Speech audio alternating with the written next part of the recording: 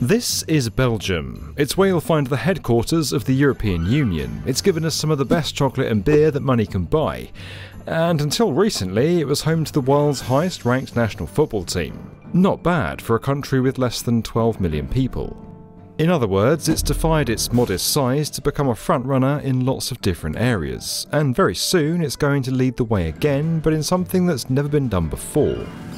We're talking about a new type of infrastructure that's going to transform how energy is distributed across Europe. This is how Belgium is building the world's first energy island.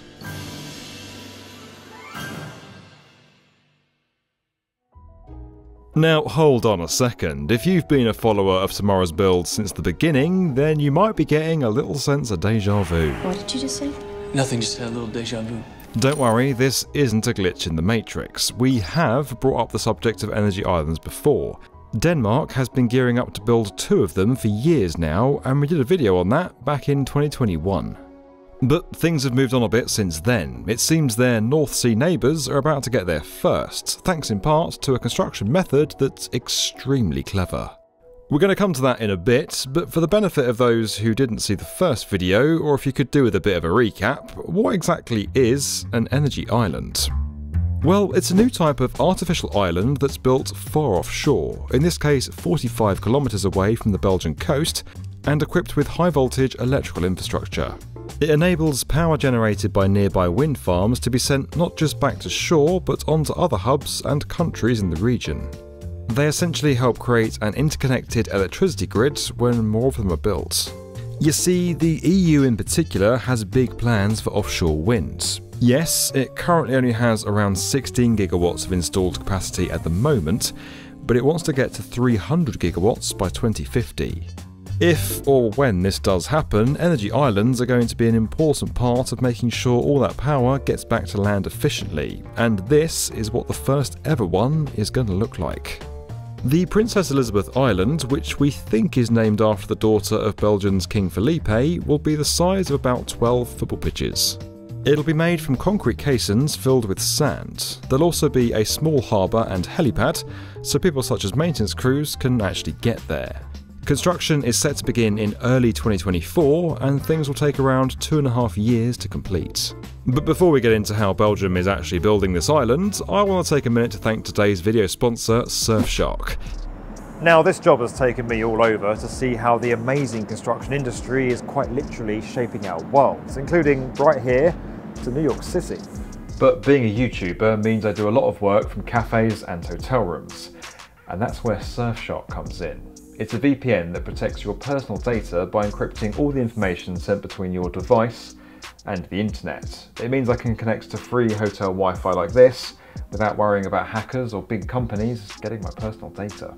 And because Surfshark swaps the real location of your device with a new one, you can access shows on Netflix and other streaming services that aren't available where you are.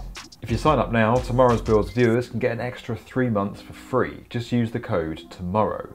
Surfshark offers a free 30-day money-back guarantee, so there's no risk to trying it out. Just follow the link in the description. Now, let's get back to the video. So, what does it take to build something like this in the middle of the sea, especially when electricity and water don't usually go well together? First of all, let's start with those caissons, which are going to be prefabricated on land. The factory will have a construction lane that puts together these giant building blocks in 5 stages, from the base slab to the walls and the roof. Once the concrete is cured, they'll be carried off for temporary storage until they're ready to be taken away for offshore installation. Meanwhile, pre-construction dredging gets underway at the site location before another ship lays the foundations for the caissons to lie on around the perimeter of the island. No, your eyes aren't deceiving you. That boat there really is called Simon. It gets its name from Simon Stevin, you know, the Belgian mathematician who invented the decimal point. Okay, granted, we had to go and look that up. Anyway, after Simon has finished prepping the seabed, those caissons are transported over by tugboat and lowered starting at the south side of the island. Anchors and winches are used to position the caissons, which are ballasted with water to keep them stable. When they've all been placed, a dredger begins pumping sand into what will become the interior of the island until around half of it is filled. The sand is compacted before a concrete batching plant is installed on the island, while more sand continues to be pumped in at the other end. Next, rocks are brought in by boat to create the boundary for the harbour. A high concrete wall will then be built on top of the caissons to protect the island from strong waves, wind and flooding. Then it's time to pack down that concrete plant along with all the other construction equipment to make way for the electrical installation works. The island is being built by Elia Group, one of Europe's leading electricity transmission companies, with design and construction carried out by a consortium called TM Edison. When finished, it will unleash the potential of a new offshore wind zone being planned for this part of the North Sea. It'll have a capacity of 3.5 gigawatts, enough to power about 3.5 million homes. There's also plans to use it as a sort of node for building new undersea connections with both the UK and Denmark. Ah, yes, Denmark. Their energy island project is still going ahead, but it looks like it's going to take a few years longer, more like 2030.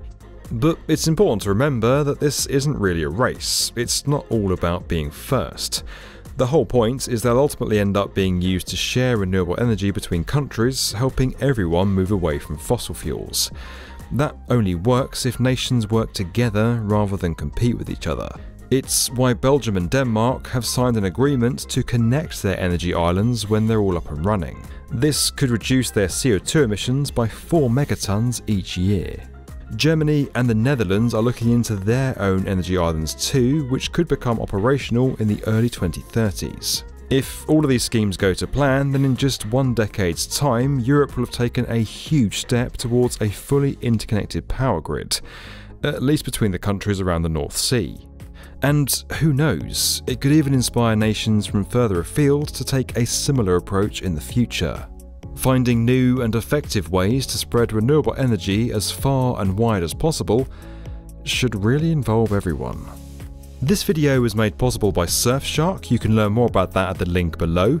There's also the chance to dive deeper on this and other topics on our channel over on the World's Best Construction Podcast, available right now wherever you get your podcasts. And as always, if you enjoyed this video and you want to learn more about where construction is headed, make sure you're subscribed to tomorrow's build.